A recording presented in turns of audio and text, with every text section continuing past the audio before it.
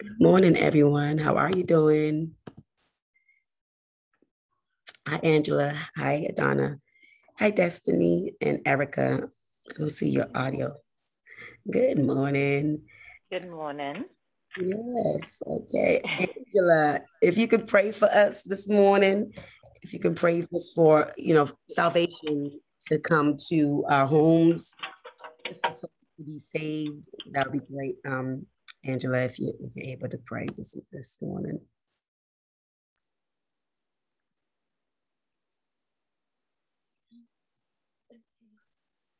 You're very low. I can't hear you. There you go. Can you hear me now? I can hear you now. Thank you. Okay. Heavenly Father, in the name of Jesus, thank you, Lord, for another day. Thank you, Lord, for another opportunity for us to come together and praise, worship, and learn. And thank you, Lord, for thank you, Lord, for Thank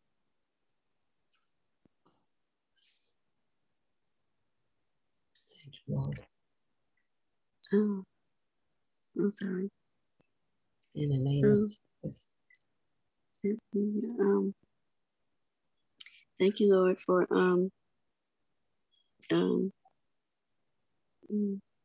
thank you, Lord, for the salvation that you bestowed upon us, Lord. Jesus. Father God, I pray that you please the blood of Jesus over every household, Father God, that everyone realize that the salvation that you give us is free, and that Jesus. And Father God, that I'm sorry, I can't concentrate this morning.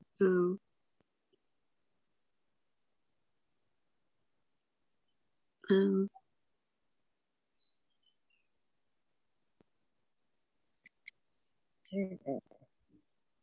the name of Jesus, Lord, we thank you.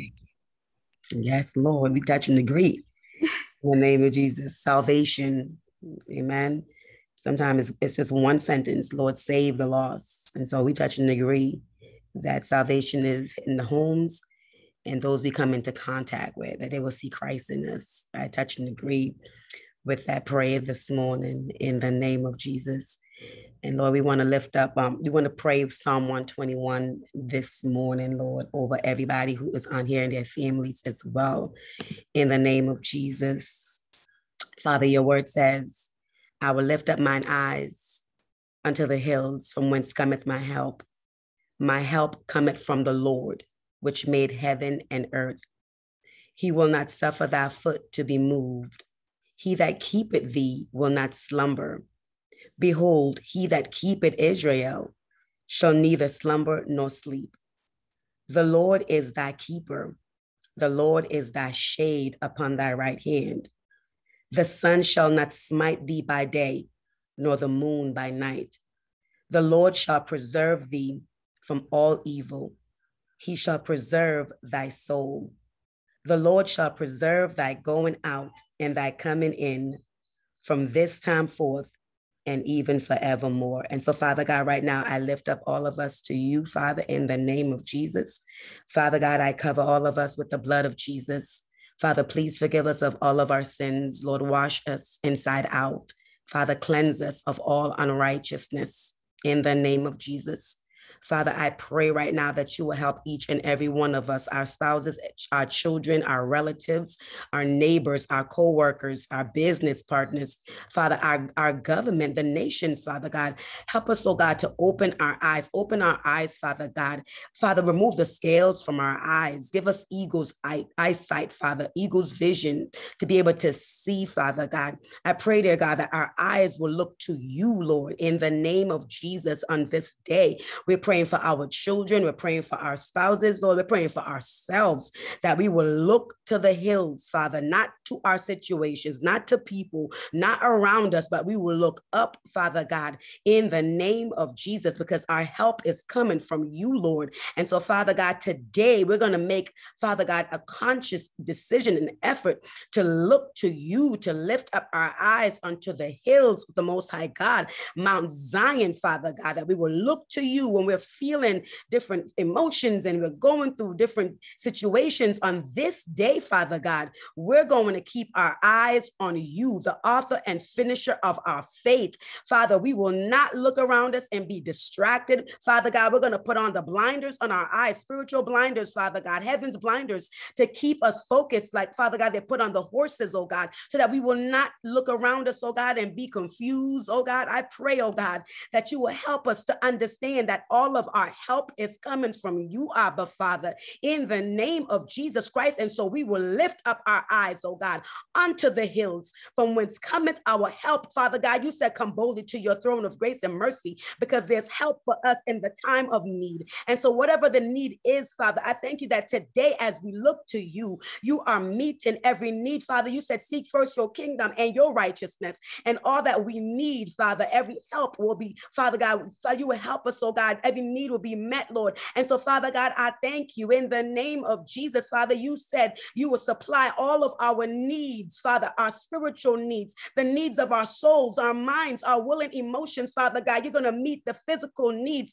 in our bodies, Father God. You're meeting the needs, oh God, in the marriage, in our spouses, in our children, in our finances. You are meeting, Father, every need, Father God. You said no good thing will you withhold from us, oh God, in the name of Jesus. And so, Lord, because we know that all of our help is coming from you, Lord, Father God, I thank you that we are obedient to lift up our eyes, Father God, from that place of depression and oppression and defeat and fear, oh God, and look up to you, Father God, in the name of Jesus, because we are seated together in heavenly places with Christ Jesus. We're, Father God, we are far above the things that we're looking around and seeing, Father God. We are far above our problems, Father. We are far above principalities and all wickedness. We are elevated, Father God. We're in the third heavens. We pray from that position. We pray from that posture. We pray from that perception. We pray from that perspective, Father God, in the name of Jesus.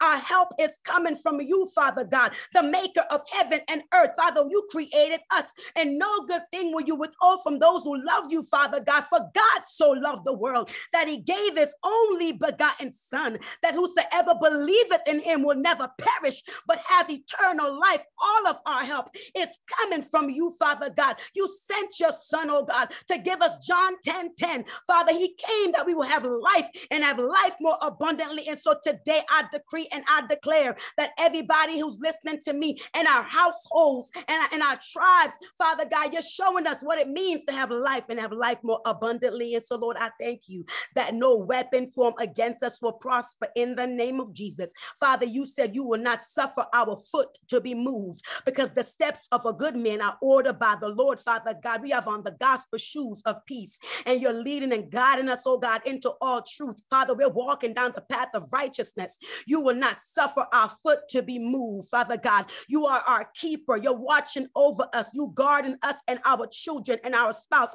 Father, I thank you that you're guarding us. You're not sleeping. You are watching over us. You're leading us, oh God, in the way that we should go today in the name of Jesus. We will not be confused, Father. You're speaking to us. You're leading us. You are guiding us, Father God. You that keepeth Israel, Father. You don't sleep. You don't slumber, Father. You see our children. You see our sons and daughters. You see our government. You see your ministers, Father. You see the church, oh God. And you are preparing, Father, a table before us in the presence of our enemies. You are providing. You are Yahweh Jireh. You're the God who see us, oh God. And you will provide a ram in the bush for us today. Whatever the need is, Father, the spiritual need, the physical need, Father God, you are healing those who are being attacked in their mind. Father, I thank you for healing, oh God, the mind, the emotion, Father God, the will. You're restoring the souls of our husbands. You're restoring the souls of the wives. You're restoring our souls, Father God, that have been fragmented, that have been cracked open, Father God. You're restoring the years, the the palmer worms ate up. You're restoring our souls, oh God.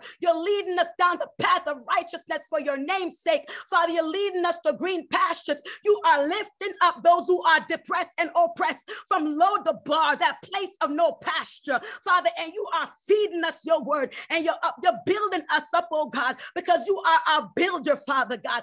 In the name of Jesus, the Lord is our keeper. We are kept. We are protected. We are not abandoned, Lord. I thank you that we are inscribed in the palm of your hand, oh God, and you promise never to leave us nor forsake us, oh God, and so we can stand still today, Father God, knowing that you're going to work it out for us. The sun cannot touch us. The moon cannot touch us, oh God. The sun shall not smite us by day. Those wicked things cannot smite us today. We are protected. He that dwelleth in the secret place of the Most High God shall abide under the shadow of the Almighty. We are protected. Our marriages protected. Our children protected. Our ministries protected. Our businesses protected in the mighty name of Jesus Christ. The sun shall not smite us by day, nor the moon by night. Those big, Father God, things that you've created, Father God, those natural things, the sun is big, Father, the moon, all of that is so big that you said they can't even touch us, oh God, because we're protected, oh God,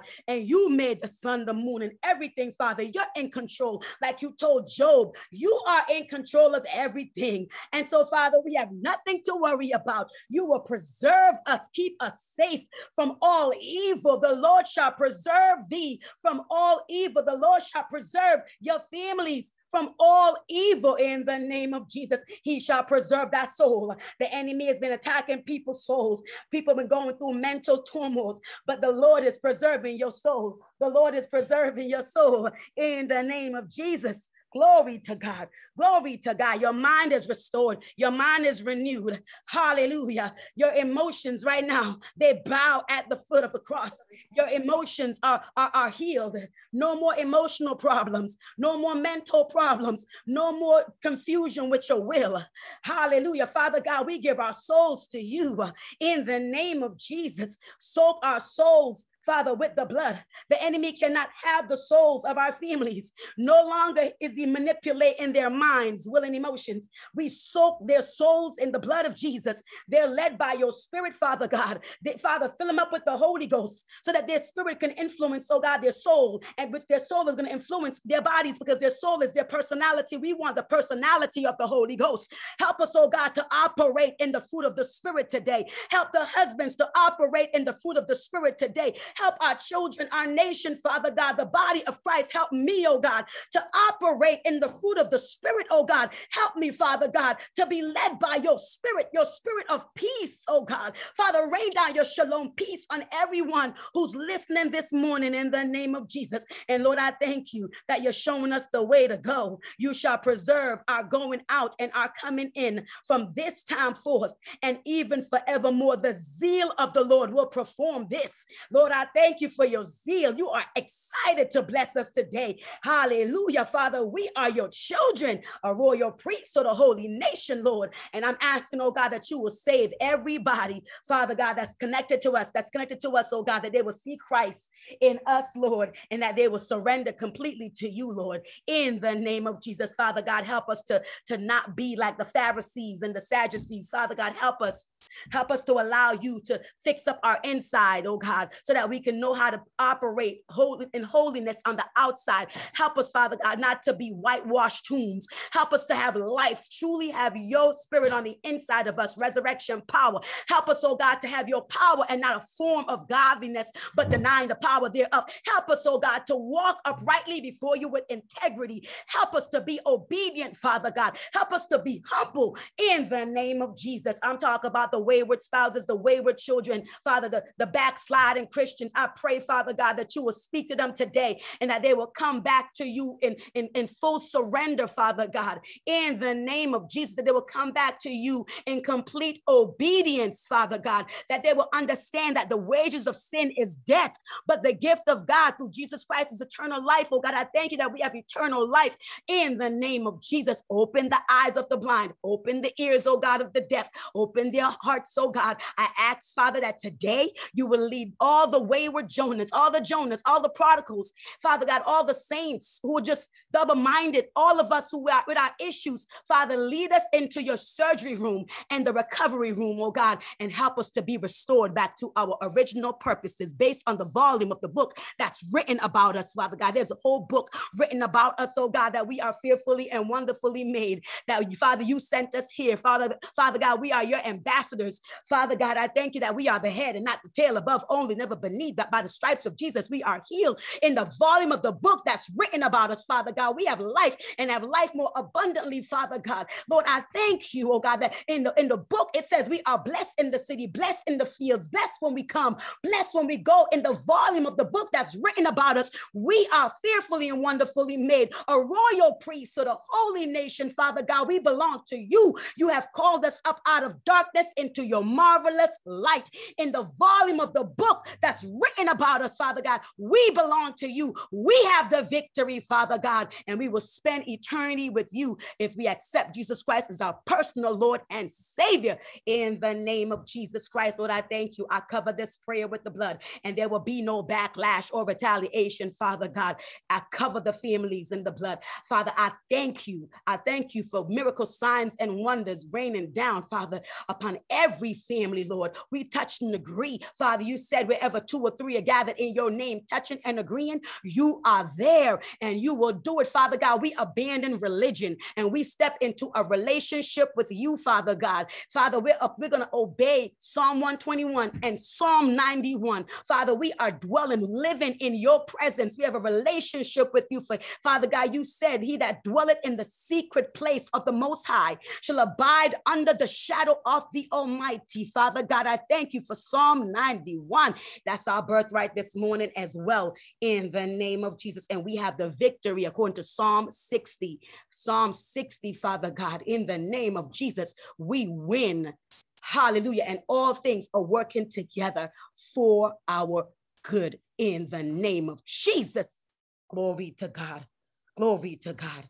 Glory to God. Lord, you are repairing everything that's broken this morning. Hallelujah. I see repair broken. You are repairing what has been broken, what has been damaged. And so I release Isaiah 61 over all of us. Father God, you are repairing the breaches, anything that was broken down. Father, I thank you for the Nehemiah anointing that's released right now. You are rebuilding the broken down walls, the broken down families, the broken down souls and spirits and bodies, Father God. You are repairing right now in the name of Jesus. In the name of Jesus, you are rebuilding Jerusalem. Father God, you're restoring peace back into our lives, into our homes, into our families, Lord. In the name of Jesus, we're not intimidated by things that have been damaged. Father, you said you restore, you will repair, you renew the years the palmer worms ate up. Father, you said, behold, I do a new thing. And so, Lord, we expect the new in the name of Jesus.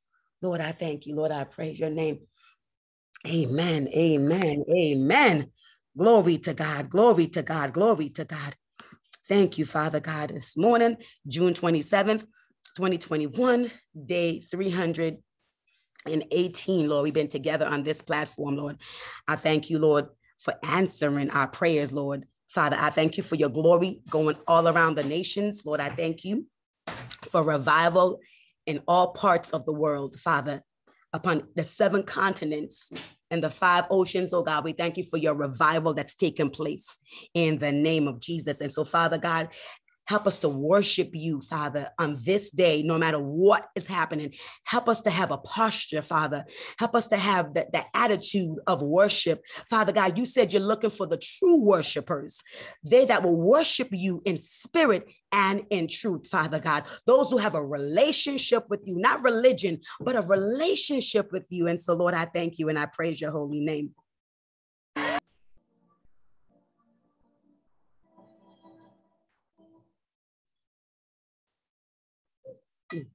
Lord, we thank you, Lord, we praise your name. In the name of Jesus. Powerful. We will not be satisfied, Father God, until we have more of you. In the name of Jesus. Hallelujah. And so, Father God, this morning, we have on the whole armor, Father God, and our minds are renewed in the name of Jesus. Anybody who was going through any type of attacks or whatever, Father, I thank you that the anointing is here, Father, to destroy every yoke of bondage. And I thank you, Father God, that you're healing those who need healing. You're helping the families who are represented on here today in the name of Jesus, because we know this is all spiritual. And so, Lord, you're fighting for us. And so we're standing still. We're standing still, Lord. And we just thank you for the victory. We are armored up. Our minds have been renewed. You prayed, Father God, for us. Father, you gave us the music. And we know, Father God, music is something about music. Your Holy Spirit even sings over us. And so we thank you, oh God, for just a fresh anointing that has been poured out on every prayer warrior who's on here and their household as well. In the name of Jesus. Thank you, Father God. And our faith is being built up this morning. Perhaps some of us went through some tough times last night, yesterday, even this morning, while trying to come on the prayer call. Maybe you were going through some different things, but right now we're refocused. And we're going to add to our faith. All throughout the day, we're going to add love, mutual affection, godliness, perseverance, self-control, knowledge, and goodness. And the promise is that we will increase, we will be productive, we will be effective, we'll have our sight, we'll be able to see. And so we can look to the hills from whence cometh our help. Our help is coming from the Lord. And so once we have these qualities inside of us, we're able to see clearly, we're able to understand, and we will be productive in the name of Jesus. No longer in Lodabar, that place of no pasture, but we will stay fruitful, because God said, be fruitful and multiply and walk in power, walk in dominion, walk in authority. So gone are those days when we felt like we were victims. We're not victims, we're victorious. We are powerful in the Lord, because God is the one who's doing it through us, because we have emptied ourselves out and we have made ourselves available to the Most High God. And so we're growing in the name of Jesus. We are effective. We're seeing good changes in our lives for the glory of God. Amen. All right, so let's continue on. So starting with Tiffany Flowers. Yesterday, throughout the day, I learned yesterday. Good morning, by the way. We had lots of storms here yesterday, and tornadoes are not really common. Excuse me, common in the city, and there were multiple tornado warnings and flash floods and such, and you know, we're monitoring the storm to make sure, because it's not like the city's really equipped or used to dealing with tornadoes. And like the girls were like, I don't know why you're not afraid, like, because I was trying to explain it to them, you know.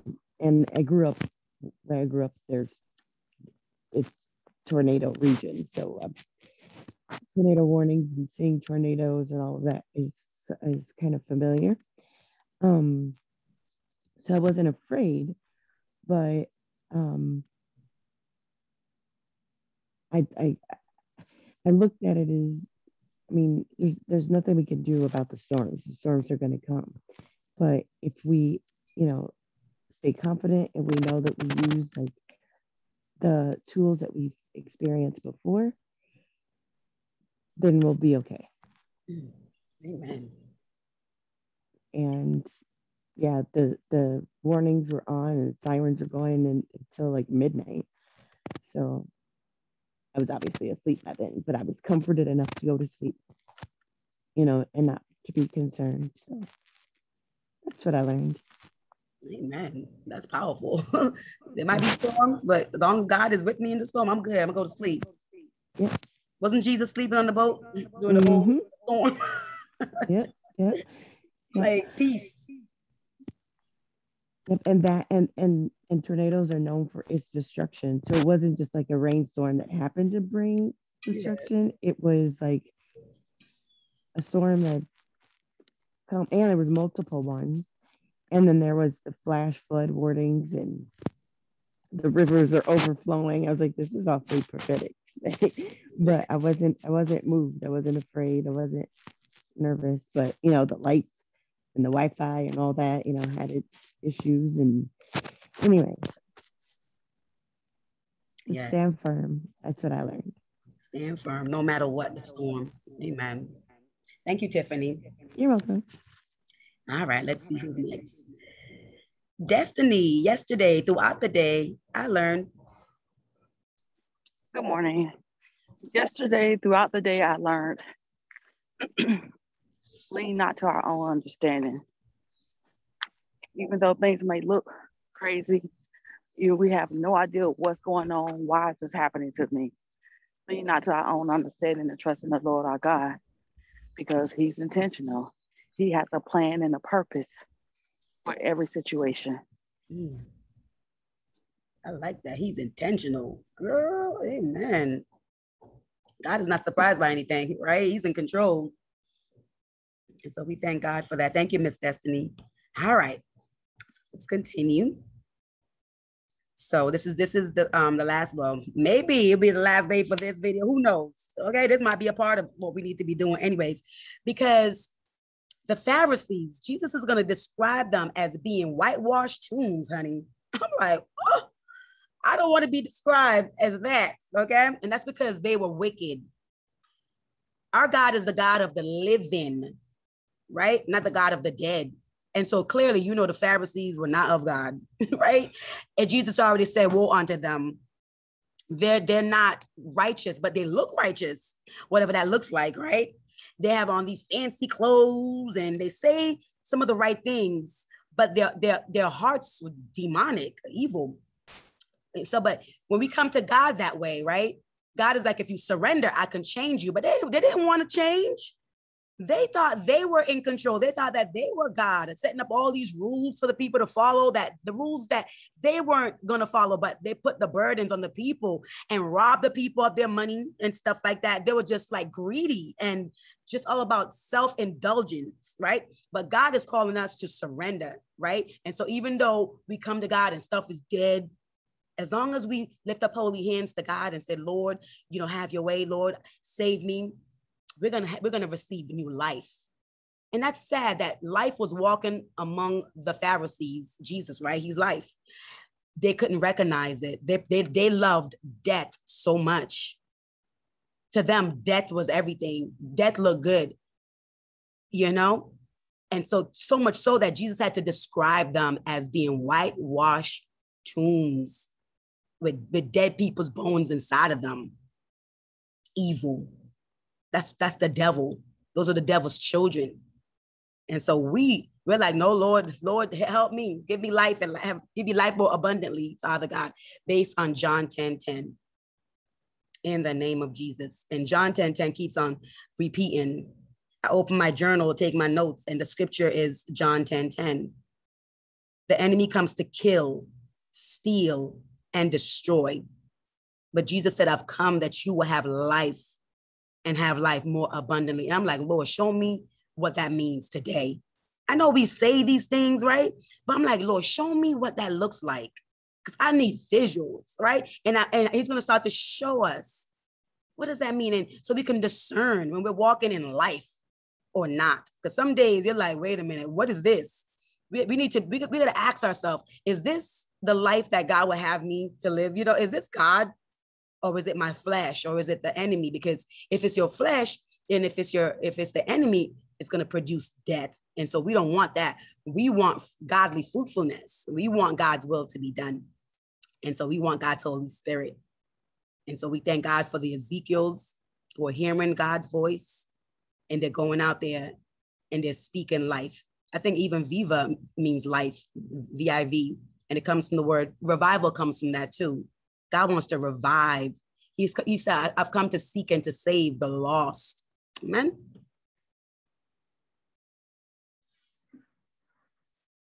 The hand of the Lord was upon me. He brought me out by the Spirit of the Lord and set me in the middle of a valley. It was full of bones. He led me back and forth among them, and I saw a great many bones on the floor of the valley. He asked me, Son of man, can these bones live? I said, O sovereign Lord, you alone know. Then he said to me, prophesy to these bones and say to them, dry bones, hear the voice of the Lord. I will make breath into you, and you will come to life. Then you will know that I am the Lord. So I prophesied as I was commanded, and as I was prophesying, there was a noise, a rattling sound, and the bones came together, bone to bone. I looked, and tendons and flesh appeared on them, and skin covered them. But there was no breath in them. Then he said to me, prophesy to the breath, and say to it, come from the four winds, O breath, and breathe into these slain. I prophesied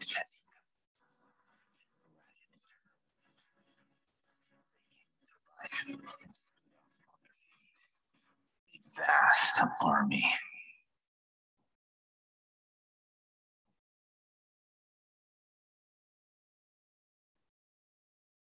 Powerful.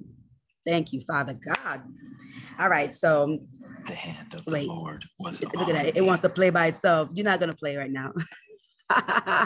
All right, so yesterday we were talking about the Pharisees, right? The religious leaders, and Jesus kept on calling them hypocrites. That's a word that we don't want to be used to describe ourselves, right? It's such a bad word. God doesn't want us to be hypocrites. So it says, for you are careful to tithe even the tiniest income. So, you know, all that stuff. They're doing all these fake acts, but they don't care about justice, mercy, or faith. And, you know, without faith, you can't please God. God is God of mercy. And if we're made in God's image, we're supposed to have mercy. And God is a God of justice, right? And you see that from Micah 6:8. What does the Lord require of you but to act justly, to love mercy, and to walk humbly with your God, right? And so Jesus called them blind guides. Now, how are you trying to lead people, but you're blind, right? These are the ones who will strain their water so that they don't swallow a gnat, but they'll swallow that camel. Hypocrites. And so Jesus said, what sorrow awaits them. They're the ones who will, and we want to make sure that we're not like that, because it's easy to slip into this. I don't know why. I think it's because the enemy fights us. And, you know, when you're dealing with spiritual things, sometimes you can miss the mark. Sometimes you'll be off. And when we catch ourselves, we got to pull back and repent. So just check to make sure that you're not being religious, because God is not calling us, like we said, to religion. He's calling us to a relationship. So his spirit is constantly teaching us, speaking to us, leading us into all truth. And the Holy Spirit is on the inside of us. So it's easy. Let me just say that one time. It's easy for you to slip over to the wrong side, thinking that you're doing God's will, but you're just being religious. So it's like, Lord, show me, am I being religious? Right? And God will show us, because the religious people, they just start getting, like, some people get fanatical, that become fanatical about it. So just make sure that you have sound mind, that you're really flowing in the spirit and not in acts, works of the flesh, and just a whole bunch of foolishness. Don't do that. So these people, they're careful to clean the outside of the cup, right? Just the outside of the cup or the dish, right? But the inside is filthy. So they'll show you, like, I have a form of, you know, holiness and righteousness. I look clean on the outside, but on the inside, they refuse to allow the Lord to perform surgery. So they're filthy within, filled up with greed, self-indulgence, and all the works of the flesh that's mentioned in the book of Galatians chapter 5, right? So you have the fruit of the spirit, right? You have those walking in the Holy Ghost and those walking in the flesh. And so Jesus said, you blind Pharisees, first wash the inside of the cup and the dish, right? And then the outside will become clean too. Very simple. Very simple. But the problem is they want to be God. They want to be in control. So they don't care about the inside of the cup, right? They're going to clean the outside so people can see that part and think that they're such and such and deceive the people around them. But time out for that. Time out for that. It's time to say, God, I'm dirty on the inside. There's some days you're dirty, or that you're dirty when it comes to certain things, right? And you're like, Lord, I need to be clean because you're not going to dwell in an unclean temple. And so let's watch this video really quickly so we can get a visual. In today's video, we're taking a look at how to remove stains from your coffee mug, easy and simple.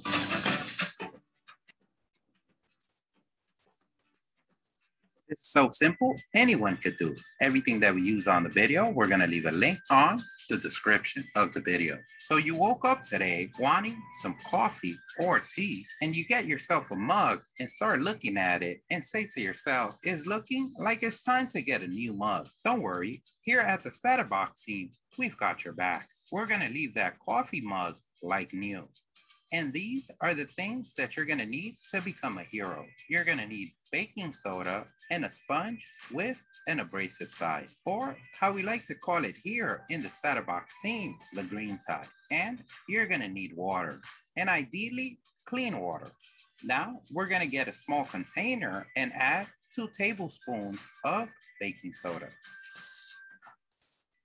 Now we can add 1 tablespoon of water, and you're ready to mix. And basically what we want to do is create a paste. This mixture is going to whoop those stains away. And this amount is good for 2 cups. If you're only doing 1 cup, then you want to use half. If doing more, then you want to multiply. Now that we got a finger workout, we can go ahead to a full arm workout. Now we're ready to start scrubbing the mugs. And you are going to start noticing that the baking soda paste is going to start removing and lifting the stain away. And you're going to notice that the baking soda paste is also going to turn the same color as the stain. Once you notice that your cup goes back to the original color, then you can stop scrubbing. Now you're ready to take those mugs to the jacuzzi or to the pool. We can take the mugs and rinse them away in water. And now you can pat yourself in the back for a job well done. You have leveled up to a human stain remover. With each video that you watch, you just get stronger and stronger. Don't forget, if you like the video, please give us a thumbs up. That really helps. If you have any questions, place them in the comment section below. Either someone in the Starter Box team or someone in. Okay, so let's see who's gonna break this down spiritually. Erica, are you available to talk, Erica, this morning? Where is Erica? If Erica cannot respond, Adana, are you able to respond? What did you see spiritually? Good morning. Good morning. Seeing that spiritually is like being with sin. You know, we have sin, and once we apply the word of God, you know, regularly, it is going to overflow, and eventually we are going to be made new once more. Amen. So I see. I've seen it like I don't know if you ever saw the video with the water, the dirty water, right? And once you continually pouring clean water in it, it is going to continually, the dirty water is actually going to continue to overflow, and the clean water is actually going to overtake the dirty water. And I think it have a scripture with that in the Bible as well, right? Where the river, you know, where the river was dirty. Or no, I think one of my sisters on the platform had a dream. Yes, like Bianca, yes. Ezekiel 47. Yes. So that's how I see it spiritually. Thank you. Anything else? Not at the moment. Okay, thank you. You're welcome. How about you, Angela? What did you see? What was the Holy Spirit showing you as the man was talking about the baking soda, the abrasive sponge, the water, the container, and all that stuff? What did you see, Angela? I'm seeing me. You say you saw you? Yes, asking God to cleanse me, my heart, my mind, inside out. Mm-hmm. Because I can ask, you know, when I go in prayer, and I can ask for what I need or what I'm going through at the moment. But that's just the surface stuff. Mm-hmm. And I need a deep down cleansing. Inside out. So, you know, in order to sparkle and burn with fire, I need that deep cleansing going on. Some surgery, remove all the stains, all the impurities, you know, and yeah, I need some of that baking soda. That's all of us. I like how you was able to just call it out. That is all of us, honey. For real, for real. Lord, scrub me out. Deep cleaning. I don't need that little wipe down. I need to be scrubbed. Right? You saw, you notice how he was scrubbing that cup. And I like how he said you need that abrasive sponge. Some people trying to get clean, right? With the soft part of the sponge. Nah, honey. You got some dirty stuff on you. You need that abrasive the green part. And that's when God be correcting us, Angela. You're like, oh, ouch. And he scrub it, right? And then dip us in the water of the word so that we can be clean. Yeah. Like Naaman. Remember Naaman? He had leprosy. And the prophet told him, what did the prophet tell him to do with his leprous self? He said, go. I don't remember. Yeah, he said, go dip in the Jordan water 7 times and you're going to be clean. And so we can think of the water as the word of God. You want to get clean? Go read that Bible and apply it. Right? It's going to scrub you. It's going to wash you and you won't be the same. You will not be the same again. Is that why you tell us to read the scripture 7 times?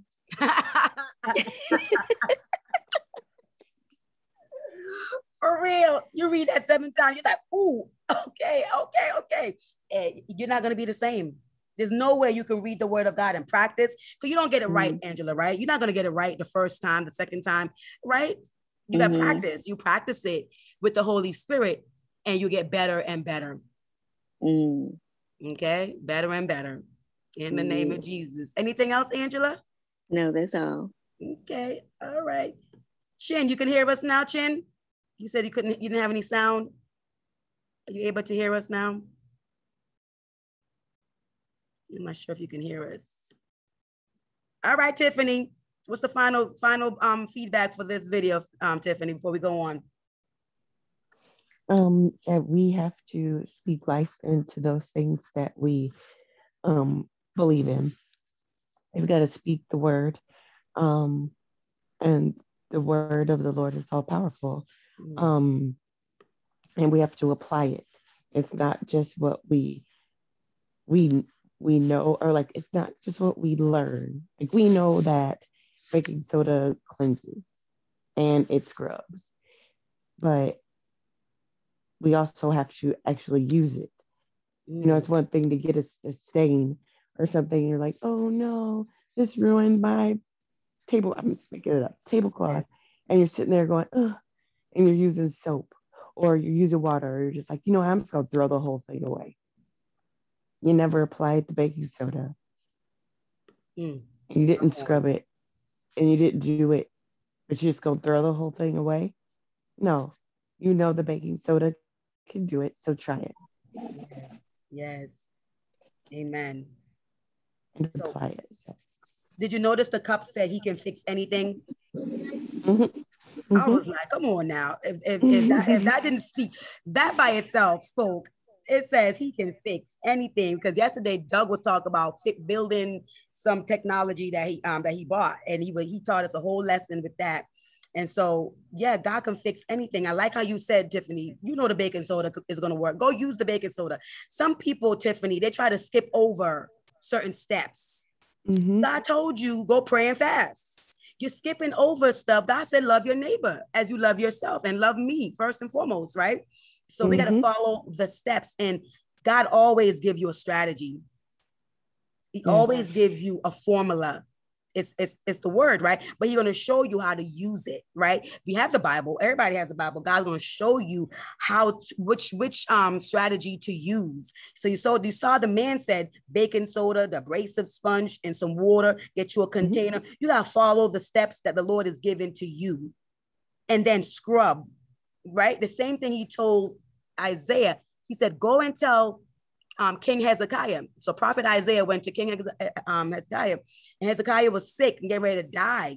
And God said, get a paste. Tell him to get a paste, a fig paste, and put it on the boil, and it's going to go away. So God is going to give you instruction. So that's why every day, pay attention. What is it that the Holy Spirit is going to deposit in you? What is he depositing in you for you to get out of whatever situation that you're in, for you to get better, for you to be productive? He's speaking, but are we listening? He's giving you step by step, and it's easy. You saw how it says how to remove coffee stains from mug. Easy, simple. Because he said, my burdens are what? Easy. What is it? My yoke is easy, my burden is light. And it's light. Mm-hmm. So God's not going to give you 50 steps. Number one, when we see the 50 steps, Tiffany, what will you do most likely if God gave you a step of 50 things or 100? Start at the top. I'm be confused. Yeah, so I was at least start with one. Let me start at the top. Then I don't even know where to start, so I'll start. Right, you get to 5, and you're like, I don't remember what. So he give it to us simple. Love the Lord your God with all your heart, right? All your mind, all your strength, and love your neighbor as yourself. That's gonna fulfill the whole commandment. All my commandments will be fulfilled if you do that one thing. You're like, oh. Okay, versus 100 things that you must follow. That's why Jesus came. The people in the Old Testament couldn't follow all those steps. So Jesus came and said, boom, all you gotta do now is believe. Now, what's your excuse? All you gotta do is believe in me, and I give you everything. I think I believe in Jesus and receive everything. Anything else, Tiffany? Yes, this is interesting. When this came on, I chuckled. Because I have like this, I think it's 5 pounds, 6 pound bag of baking soda. And my sister, I get it from Costco. And my sister-in-law was like, why do you need all that baking soda? And I was like, I use it for everything. And she's like, what are you talking about? She's like, how could you use what? And I was like, I put it in my laundry to help brighten the clothes, to bring out stains. I use it as a paste to bring out stains in clothes. I clean out the dish or the sink with it. I use it for all sorts of things. I put it in water to soak. It cleanses, like Epsom salt. I use it for my teeth. Like, I use it for everything. She's like, well, I guess you do need a 5 pound bag of baking soda if you use it for all that. 5 is grace, so you already know. Yeah, it's 5. I thought it was 6, but maybe it is 5. Yeah, but it's a big old bag. Listen, we'll call it 5. We'll call it grace. We'll subtract that 1, make it 5. Wow, I'm about to go buy me some baking soda now. Talking to you, Tiffany, use it for everything. I do. Wow, and isn't that the word of God though? You can use it for everything. Yep, I used it like when the girls we were potty training them, and they had exited to the bed. And you just pour it on it, and it soaks up all the urine. And then it's like a brick, not a brick, but like a barrier or something. No, it's like it dries up, so it turns into like a disc. So you just pick it up, and it soaked up all the urine. You don't have to like scrub and then scrub it and scrub it and scrub it to get the urine out. But if you just pour the baking soda on it like a bunch and just leave it, it'll straw up all the urine, and then you just pick it up like a little disc, like patty. Yep. And it's yellow. It's gross. But it's gonna clean it up. It all up. Yep. And it soaks up the smell. You put it in the refrigerator to get the soak up any smells. Deodorizer. I use it everywhere. Wow. Thank you for saying that, because that's the soul prophetic as well. And you always said that go in the word of God and find out what it is that you need to be doing. And there's a scripture for everything. Yes. And one scripture may apply for multiple things. Cover that whole list of 100. Doing that one thing. Yep. And those religious people are, they'll say to you, oh, yeah, you can take the Bible. Of course, people say, the Bible, go to the Bible, and people just flip the Bible and turn it into whatever they want. That's how he designed it, because it can have multiple meanings. As long as you don't take it out of context, you're good. Out of context, yeah. Amen. Yeah. John 10:10 can be used in a bunch of different scenarios. It just may not be for when somebody comes to steal something from you. Come on now. It's scripture that you can use to, defend the enemy, to understand the enemy, to be able to identify the enemy. So anyway, I can go on. And we're robbed different ways. So you already know that it's applicable to every different thing, all different things, Powerful. Yes. Thank you, Tiffany. All right. Chin, are you on here still? It says that Chin has left the meeting. Let me see. Chin, can you hear us? Yep, I'm here. All right.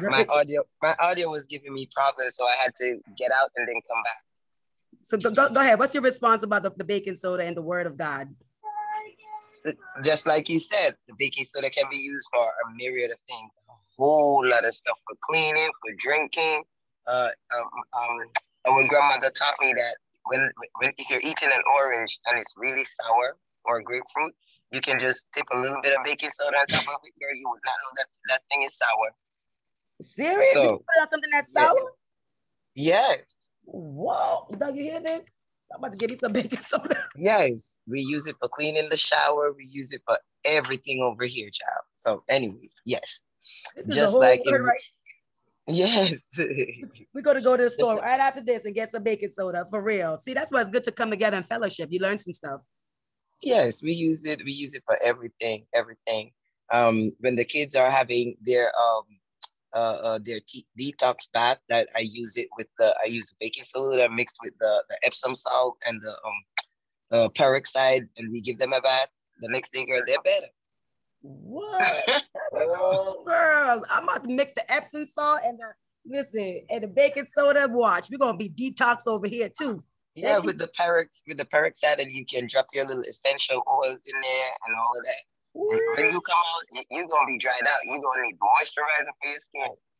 Wow, so the hydrogen peroxide and mix that with the Epsom. And throw it in your bathtub with your Epsom salt, with your baking soda, your hydrogen peroxide. You mix all of that together. You go in there with your essential oils, your little candles, whatever you want to do. And you go there, you soak for a little bit. You come out feeling clean like you've been scrubbed since last year. Okay, God is talking about detox. I'm telling you, yesterday I saw something at the smoothie place Doug took me to, and it said detox.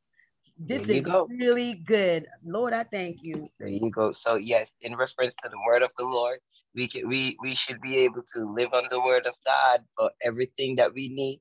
There is a scripture for everything that we're going through in our lives. And I wouldn't want to compare it to baking soda, but that's the closest thing, and that's what we are on. So yes. Leaning on God's word for everything.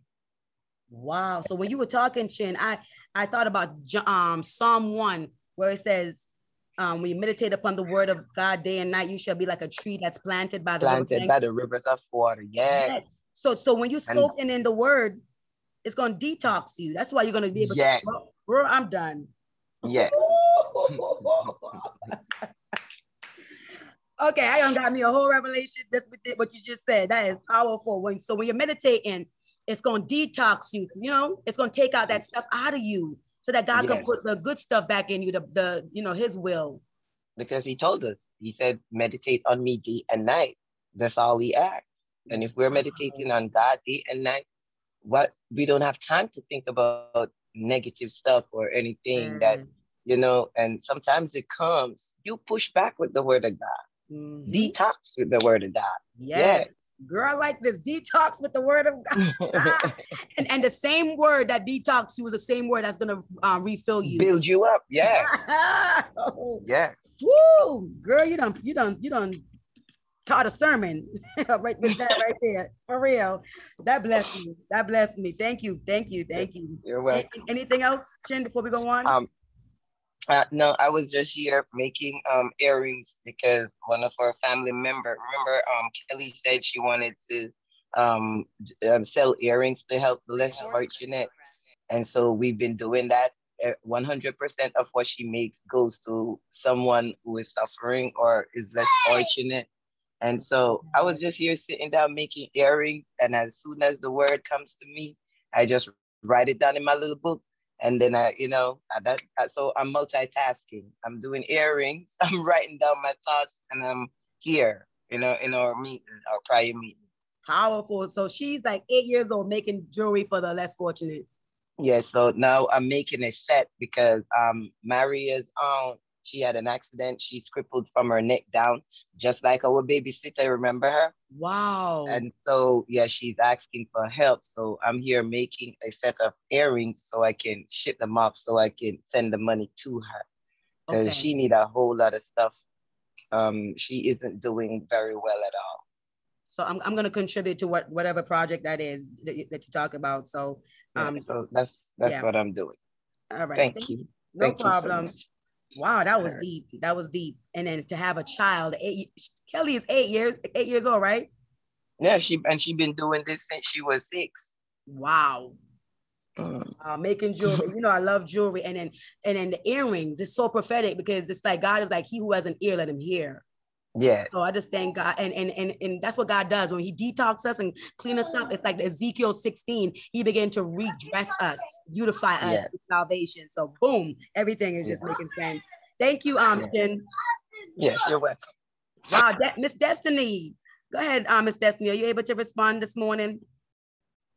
I am. Good morning. Good morning.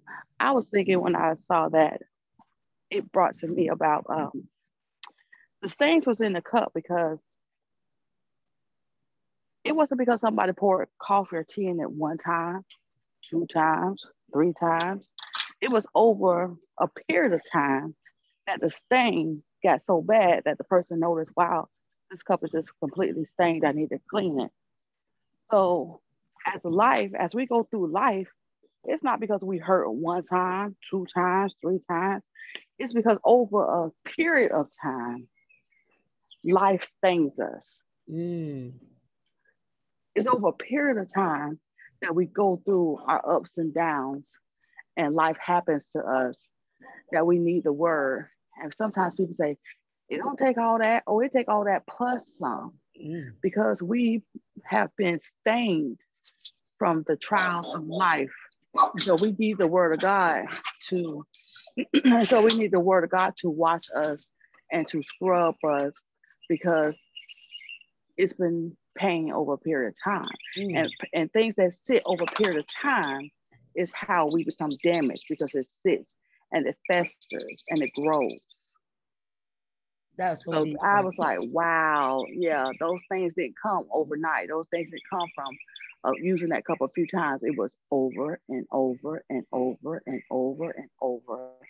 And sometimes, how you look at something and you don't even realize it's dirty until it's been some time, and you're like, dang, look at all this dust. I need to dust. I must have hadn't dusted in a while, because this thing dust is kind of thick. Because over time, things sneak up on us. Yes.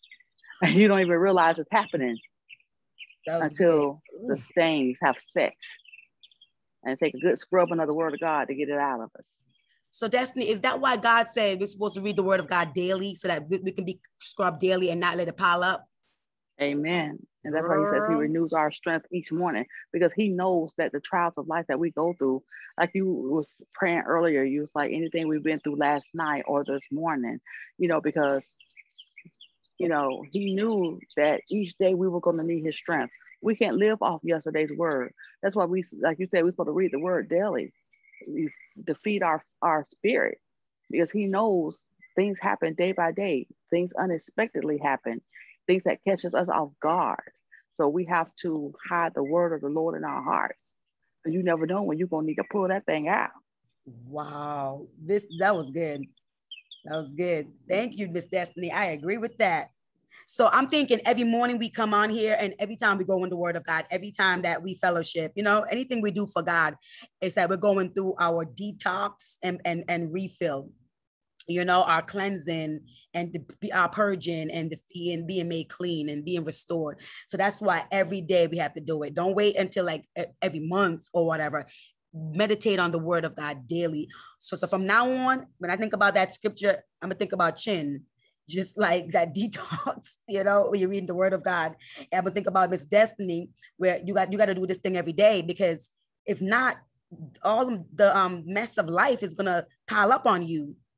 And you're going to be dirty. And so to stay clean, you got to do this consistently every minute throughout the day. Get in your word, meditate on that one scripture or whatever it is. I'm going to think about what Tiffany says. God's word is all purpose. The all purpose cleaning. That's what God's word is. It's like the all purpose vitamin. The vitamin you take covers everything. That's what God's word is. Powerful. And Angela, listen here. God is cleaning us up. Amen. God is cleaning us up. And I like how Angela was like, it's me. We're not pointing to mama, to the husband, to the spouse, the children. No, Lord, I need for you to do this for me. And I like that response, Angela, because it's like, you're like, I'm available, Lord. You have something to give to me that's going to make me better. It's me. I'm making the phone call to the doctor's office. I need an appointment. It's not my children who need the appointment. Sometimes you got to cover stuff up. No, it's me, Lord. Standing in the need of prayer. And so your transparency, Angela, that's everything. And that's what God is looking for. Just be honest. Come as you are, and I'll hook you up. All right. So the Holy Spirit has spoke so much from this one slide. Oh my goodness. I'm just like blown away. And so knowing all of that, right? Knowing all of that, we can see how this is different from the Pharisees. Now, we saw this video yesterday, right? How the man was picking up all these rocks and putting in his book bag. That's what religion does. Jesus said, my yoke is easy. My burden is light. So when you start feeling heavy all the time, you're picking up some religious stuff that you need to shed so that you can soar like the eagle. This was everything that we saw yesterday.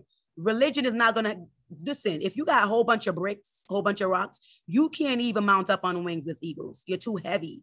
So God is saying, lay aside every burden, religious burden too. That's the thing about it. It looks good. Religious acts, but it's killing you. It's staining you, making you dirty on the inside. And so travel light. Even today, follow that one commandment, love. Don't be adding anything else onto yourself and stressing yourself out. Okay, so that was yesterday's video. So let's keep on going. Now, when you go to Matthew 23, we're just going to go through it. Basically, we already said all of this, but we're going to read it really quickly. And then that's it. We're finished. It said, what sorrows await you, teachers of religious law, and you Pharisees, hypocrites, for you are like whitewashed tombs. So I guess they get the lime, what is it called? Like the lime powder, and they wash the graves so they can look extra bright so that you can see. Sometimes you can look at the grave and remember, don't be like this person, or just to remember the dead. Like, listen, God is doing a new thing. We shouldn't be scrubbing no tombs anyway. Like, I just feel like yes, we respect the dead. But what Jesus is saying is you're focusing on dead things. We're supposed to focus on life. So they're over here scrubbing the tombs, making them white, but their inside is still dirty. You see how these people are twisted? It doesn't make sense. It says the graves are beautiful on the outside, but and this is what God is describing. Jesus is describing them. So the Pharisees are being described. Look at this simile. This simile is everything to show you how dead and wicked they are. It says, for you are like whitewashed tombs, beautiful on the outside, but filled on the inside with dead people's bones and all sorts of impurity. They need that whole detoxing of the word. They're dead. They are the graves. They are the tombs, right? Jesus is like, you're nothing. You're evil. Outwardly, you look like righteous people, but inwardly, your hearts are filled with hypocrisy and lawlessness. And so we're like, Lord, is this me? Father God, help me clean my heart. Give me the heart of flesh. Give me your heart. Father God, help me to not pick up the heart of the Pharisees. Father, I don't want any lawlessness in my heart, because when you break the laws of God, sin, the Bible says sin is lawlessness. And if you don't have the fruit of the Spirit, you have no law. That's what Galatians says. And so these people, their hearts have all kinds of hypocrisy, lawlessness, bones, death, destruction. God is not in this. John 10:10 is not here. And what's so sad is they're described as religious leaders, teachers of religious law, but they're wicked. That's why we have to have discerning of spirits to make sure that the people that we're looking at, ask God to show you their spirit. And when God's going to show you who people really are, he's going to show you what's in their hearts. And in a matter of time, you start seeing the true self begin to emerge. And so Jesus said, what sorrow awaits you, teachers of religious law, and you Pharisees, hypocrites, for you build tombs for the prophets your ancestors killed, and you decorate the monuments of the godly people your ancestors destroyed. Then you say, if we had lived in the days of our ancestors, we would never have joined them in killing the prophets. But in saying that, you testify against yourselves that you are indeed the descendants of those who murdered the prophets. Go ahead and finish what your ancestors started. You snakes, sons of vipers. How will you escape the judgment of hell? And so one person, she was talking about, there was a minister, she just posted something about, you're not supposed to preach angry and stuff like that. No, you're not supposed to preach angry in your flesh. But I'm gonna tell you, there's righteous anger that you're supposed to preach against, that wickedness. And if you're like Jeremiah, you're gonna bring it. Jesus went into the temple and threw over the tables. You see the wickedness in the church. Jesus called them, and John the Baptist did too. You snakes, sons of vipers. He called them all the way out. See, the problem with the church today and just society, people don't want to tell the truth. And when you start telling the truth, they're like, oh, you angry, you're bitter. No, because I don't even care about this topic. It's the Lord that placed it in my belly to speak against it, to renounce it, right? And so they will attack you for preaching the truth with any kind of passion. Oh, you're not saying that in the fruit of the Spirit. Jesus didn't call these people snakes and sons of vipers. Tiffany, does this sound nice to you? Tiffany Flowers. Snakes. He called them snakes, sons of vipers, and flipped the table in the temple. Does that, Tiffany, where's Tiffany at? Is she on here? Does that sound yes, I'm here. Cute and nice to you? No. You're a snake and the sons of vipers. Not even a little bit. But that's exactly what I thought of when you said that. As I was like, no, Jesus was in there flipping tables. He's like, this is out of order. Mm-hmm. There's a point where you have to speak and speak it into existence and speak it so that people know, because, just like, what did he say? You uncircumcised Philistines. Yep. That isn't nice. Come on, David. Yeah. And I'm going to chop off your head. Oh, come on. How do we become saved? And at the end, we try to, we got to talk like this. And yes, you're saying it in love. So we're not saying, you're going to say evil things. No, you're speaking against the wickedness, not judging, not condemning the people per se, but condemning their sins, right? Like, yes. No, but right here, Jesus said, he called them sons of vipers. He's condemning them. He didn't say your spirit. And John the Baptist did the same thing. And David called out Goliath just like that. And so we're going to, for us though, we know we're calling out sin. Like we're not even going to attack the person because it's spiritual. We know that, right? But if they don't change, guess what? They're going to die and go to hell. And people don't want to hear that part either. If you don't repent, you're going to go to hell. They'll stone you, even people in the church, because they're religious. What is it? Teachers of religious laws. They're the Pharisees. People just don't want you to preach the Bible, period. Oh, we can do whatever we want. God loves us. It's okay. We can be dirty and stained. He still loves us. He said, come as you are and stay that way. No. And that's what's wrong with the church right now. We have to be able to take a stand for righteousness and say, listen, we need to detox. We need to fast and pray, y'all, and that's what fasting does, I think, right? Tiffany, you're the health person. Don't fast and detox you with something like help you to get your body to get back in perfect alignment, Tiffany. I know that you are into the health stuff, right? It cleanses you, detoxes you, and then helps you to get your pH back in balance, your your electrolytes and such back in balance and things like that. Mm-hmm. So, yep. Come on now. So that means God's word is basically, like you said, everything in one. It's everything you need. Because he's saying fast and pray. You're fasting and praying, and your spiritual man is getting built up, and your soul and your body. Everything is being built up, and God is giving you a whole deliverance. Wow, powerful. So Jesus is calling them out, y'all. He said, how will you escape the judgment of hell? You're going to hell. Therefore, I'm sending you prophets and wise men and teachers of religious law. And it says, but you will kill some by crucifixion, and you will flog others with whips in your synagogues, chasing them from city to city. Now look at that. They're supposed to be the godly ones. And then God is sending you prophets and wise men and teachers of religious law. And look what they're doing to them. They're going to kill them. They're going to kill Jesus. They're going to flog the believers, right? Chase them all over the place. And it says, as a result, you will be held responsible for the murder of all godly people of all time.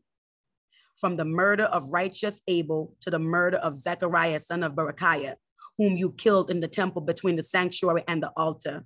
These people come to kill y'all, steal, and to destroy. And Satan is the one that's behind the scene, the puppet master. So Jesus said, I tell you the truth. This judgment will fall on this very generation. Amen. And that's all we're going to read today. It's like speaks for itself. And so let's see who learned something. We call on 2 people and then we're done, y'all. That was it. Okay, Angela, what is the Holy Spirit saying to you this morning? What are you walking away with this morning?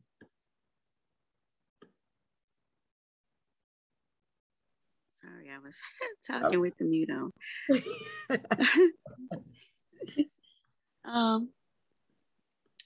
Present my best self unaltered. Like, I remember there have been some people that I've known in my life, in the past, where when you see them, and they're always presented well, dressed nice, smell nice, and everything. But I can recall a couple that did not have a habit of, they weren't very clean. And so I always wondered, how do you not clean up before you step out, you know? And so that just keeps my eyes open, you know, to like have a spirit of discernment, and not for the, you know, just the outwardness, but like it's somewhere that should like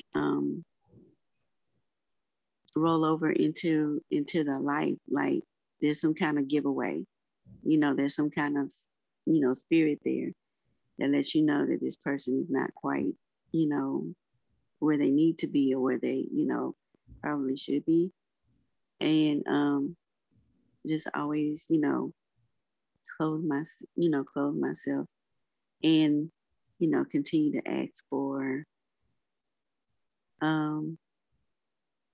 God to cleanse me, you know, and keep my mind on where I need to be and in my walk, you know, my daily walk, not on the rules level, but on, you know, I know where I want to be, you know, in a close relationship with the Holy Spirit. And so I have to walk in it and stay clean, you know, kind of, I just keep myself clean and watch how I'm living and presenting myself spiritually and physically. I hope that made sense. That made perfect sense, girl. Yes. Keep clean. Keep yourself clean. Don't let anything contaminate you. Mm-hmm. You know what I'm saying? Like I did a prayer book and I said, no, I think it's no more contamination.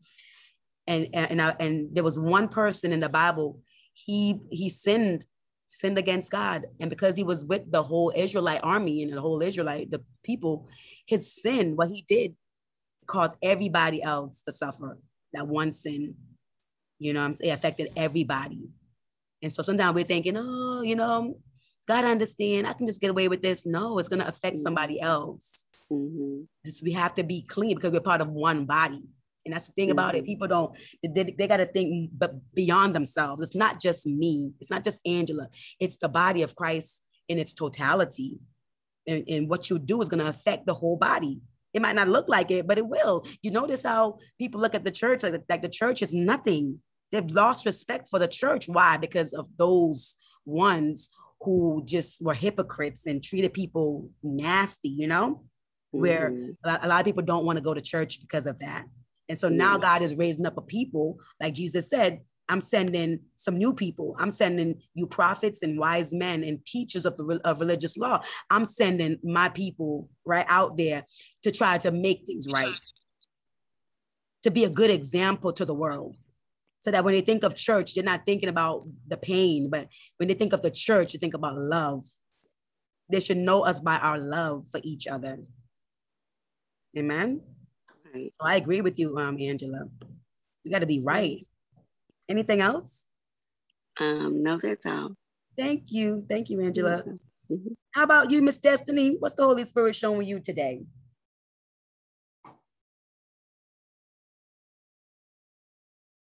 She might not be able to respond. So we'll get one more. All right. Adana, are you able to respond? What is the Holy Spirit showing you, Adana?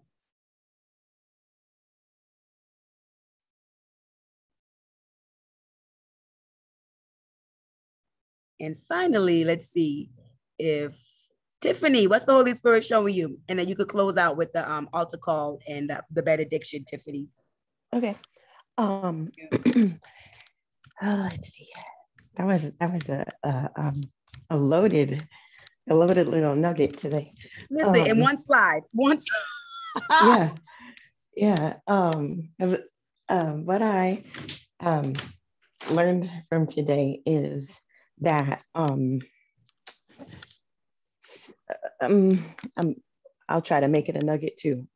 Sometimes it's the little things or the things that we don't think, that we kind of overlook sometimes, that are the most powerful.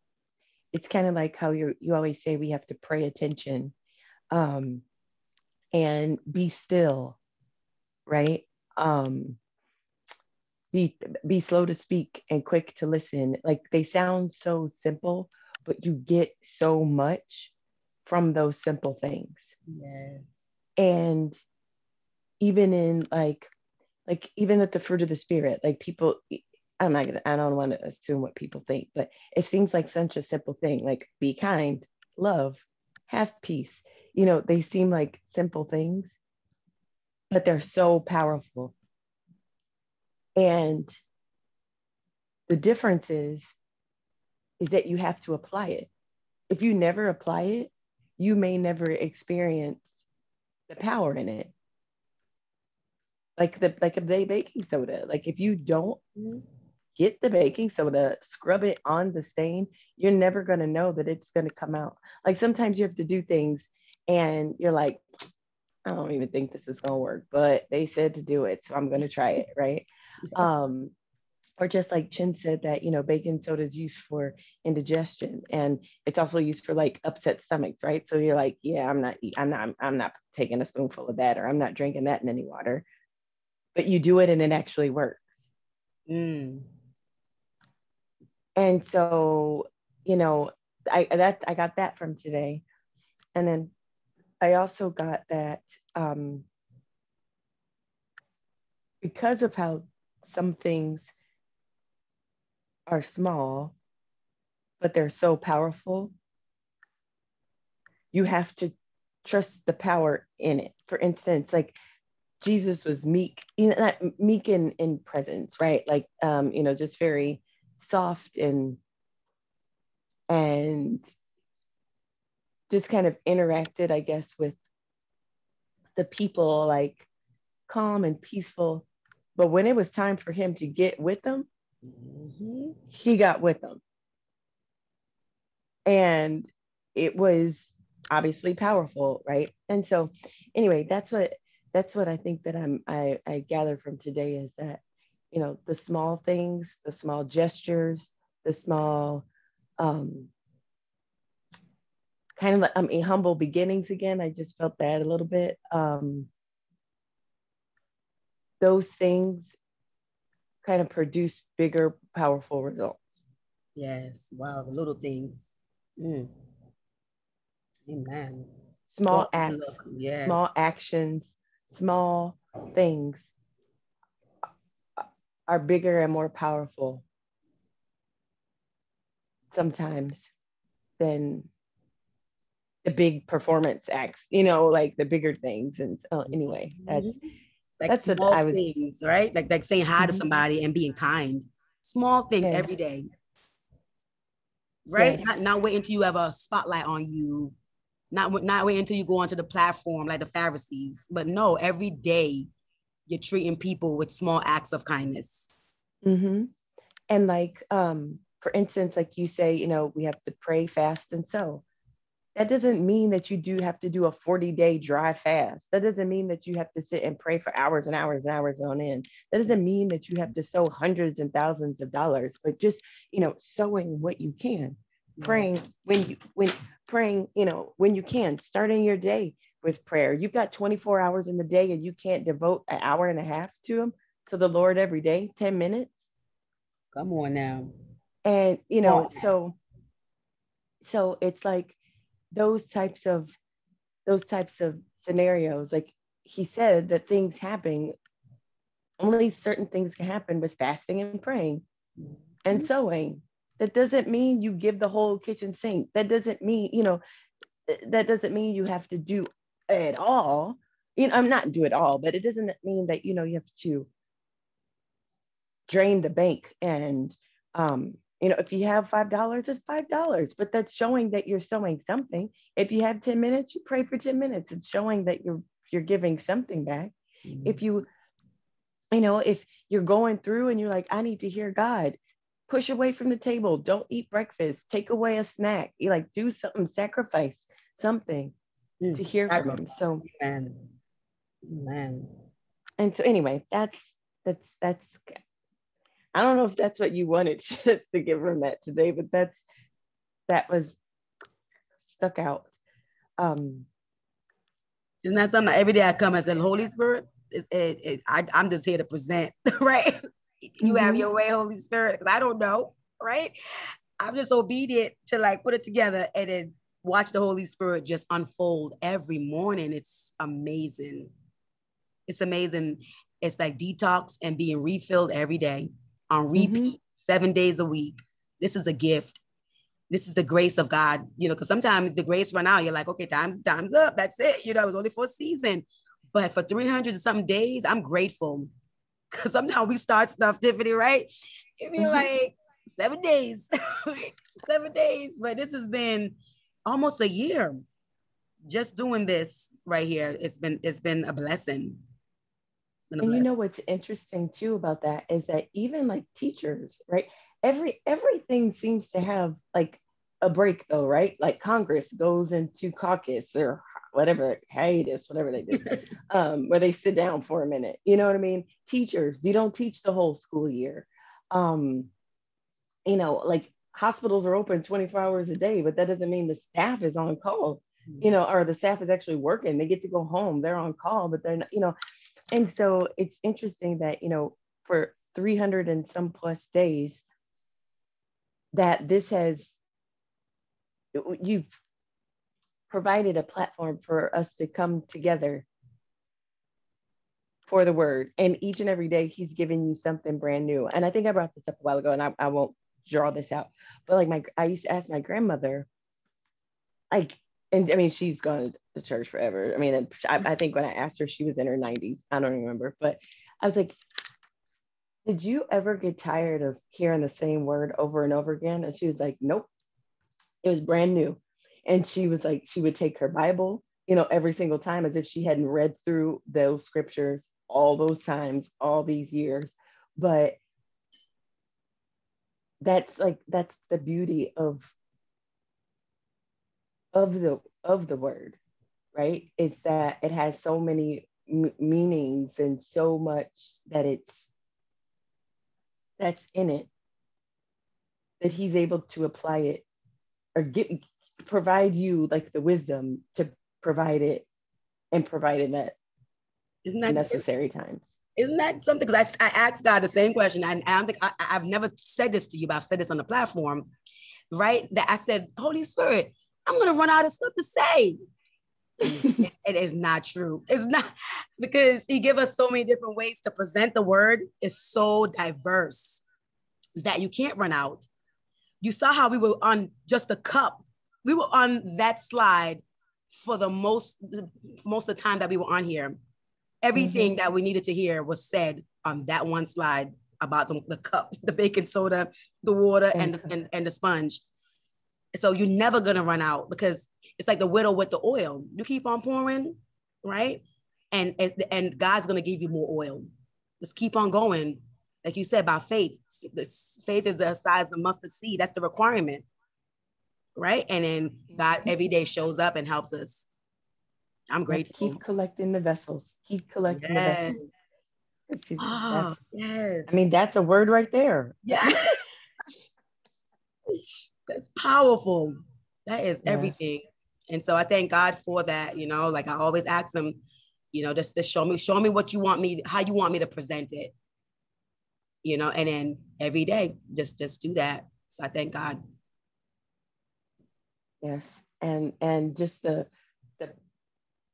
paying attention and just being aware, like I know that alone, right, is just hearing that and that being reiterated over and over the 300 plus days is praying attention, because the Lord will speak to you. People are like, I can't hear from the Lord, I don't hear his voice.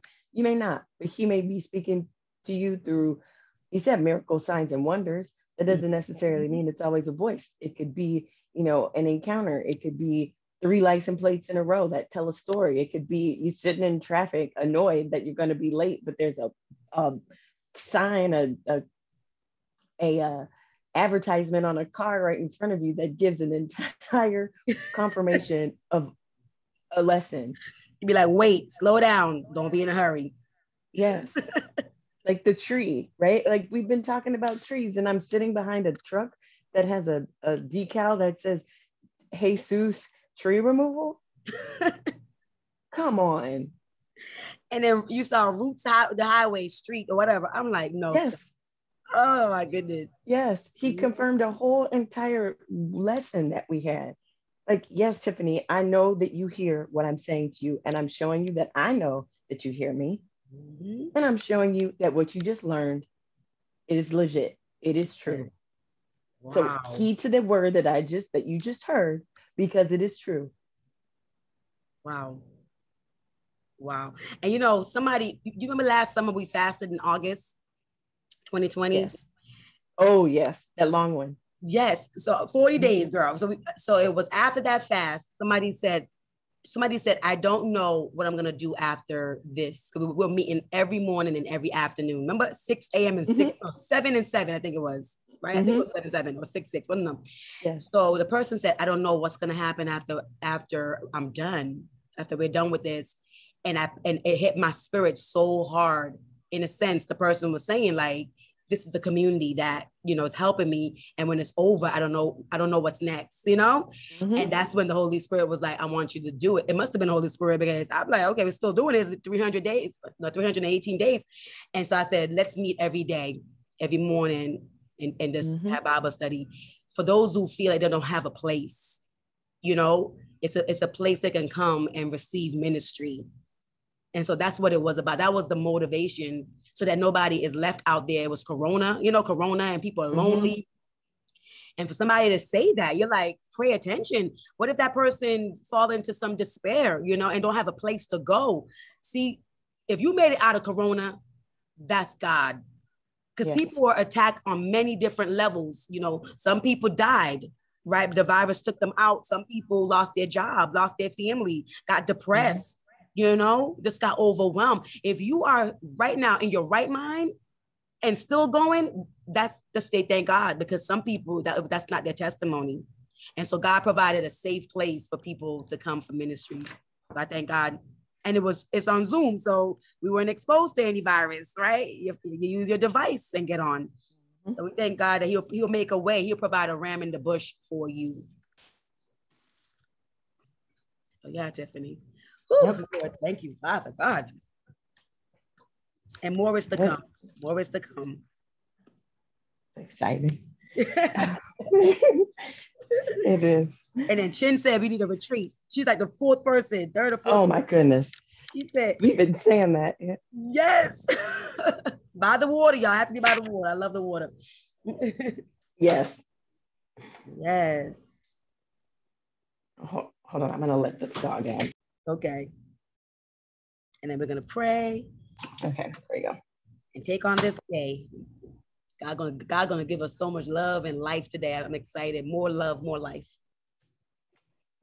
And I just looked up all that rain that happened yesterday that I told you, and there's a dandelion growing in the crack of my sidewalk. Wow. We need that dandelion video again. That was so powerful. Oh my goodness. Yes. Okay. All right. I'm ready. I can keep going of all the testimonies we have. Okay.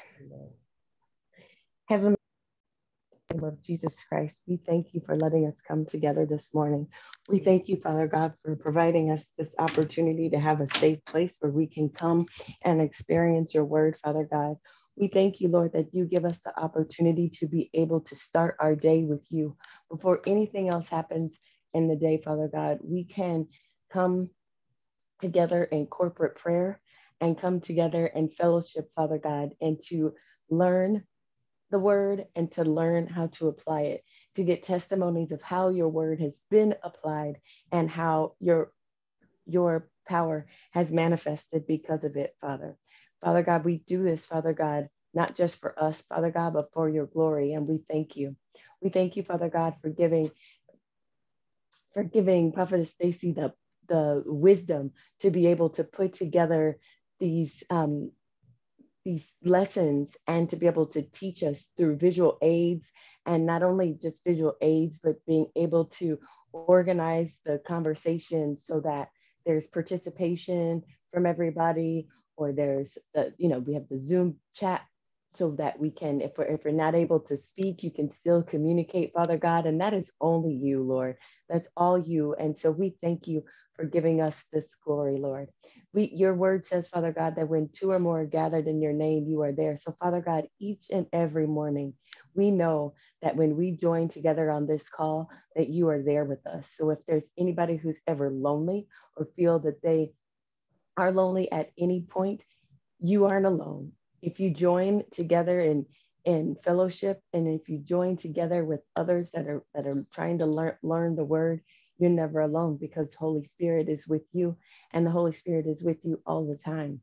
And so, Father God, we thank you. We thank you for being the lamp to our feet, to continue to guide us and mark each step that we have as we go through this journey of life, Father God, because without you, Father God, we would be in the world, and we know the world is not where we need to be. And so, Father God, we thank you for keeping us on the path. We thank you for building a hedge of protection around us, Father God, so that we are able to stay in your word, stay in your guidance, and to be able to have our eyes and our ears and our hearts open to receive it, Lord. It's one thing to be able to see it, but it's another thing to be able to receive it and apply it. And we thank you, Holy Spirit, for giving us that opportunity to be able to do that, Father God. We thank you, Father God, for you giving us this chance so that your glory can be magnified. Be magnified for those to see, Father God. Be magnified so testimonies after testimonies after testimonies can manifest, Father God, because those are the things that give people hope. Those are the things that show people how to have faith, because when your acts manifest out of your word and out of your promises, there's no way that people can deny it. when those miracles happen, Father God, there's no way that people can deny it. And we went to a funeral this weekend, and the apostle said that Jesus provided his biggest miracles at a wedding and at a funeral. And so, Father God, those are the places where people gather. Those are the places where people come. They either come in celebration or they come in mourning, but you manifest miracles in both of those places, Father God. And so we thank you. And that just shows that you are the author of life and death. You are the beginning and you are the end, Father God. And so for those who are questioning the word, and for those who don't understand the word, Father God, you show us. You show us in miracles, and you show us in signs, and you show us in wonders, Father God. And so we thank you for allowing it to be presented in bite-sized, digestible pieces that are unique and special to each and every one of us, Father God. And so for that, you get the glory. This isn't for us, Father God. You get the glory. And we thank you for allowing us to be your vessels, to be able to carry out what it is that you need for the kingdom to learn, Father God. And that's to bring them to you and bring them to salvation and to bring them to an eternal life. And so, Father God, today, if there's anybody who's out there that is lost, that feels lonely, that feels as though they're out here in flailing around, and they are, like a baby who needs to be swaddled, Father God, give us this day, Father God, to speak to them, Father God, so you can be that blanket to cover them and to swaddle them, and so that they can come to you, Father God, and that they can receive that peace, receive that love, receive that kindness, and receive that patience, so that they know that that's what you put inside of them, and they have it with them all along. And so if there's anybody out there who is wayward, or who feels lost or feels lonely, call on the Lord and he will answer. This is what he longs to do. He longs to be able to hear his child's voice, to call on him, so that he can hasten his words to perform it. So repeat this prayer with me. Heavenly Father, in the mighty name of Jesus Christ, I know that I am a sinner in need of a Savior. I believe Jesus Christ, your Son, died for my sins. And right now, I turn from my sins and I return to you, Lord. I confess with my mouth the Lord Jesus as my personal Lord and Savior. And I believe in my heart that you, Father God, raised him from the dead. So now I am saved. Thank you for saving me, Father God. Through Jesus Christ, I pray. Amen. And Father God, we speak Numbers 6:24 through 26. Just as you said, we need to confess with our mouths and speak your words through our mouths, Father God, that the Lord bless you and keep you. The Lord make his face shine on you and be gracious to you. The Lord turn his face towards you and give you peace. And I seal this prayer in the blood, and there will be no backlash or retaliation from the enemy. In Jesus' name, amen. Amen. I touch and agree with that prayer. Benediction, Lord, we thank you for the souls that are being saved right now, that were saved. I thank you, oh God, in the name of Jesus. Be blessed, victorious ones, and we will do this again in the morning. Bye, everyone. Bye. Have a great day. Amen.